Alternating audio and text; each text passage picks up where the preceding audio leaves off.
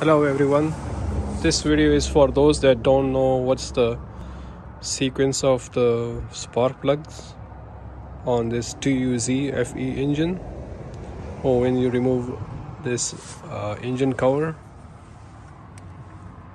while you are facing the engine, regardless of the steering wheel, if it's on the left side or on the right side, but the engine is mounted only on one side. When you remove the dust cover, I mean this cover, it will have number 1 spark plug over here, and then number 2 right here, 3, 4, 5, 6, 7 is going to be in the very back, and 8 is going to be in the very back.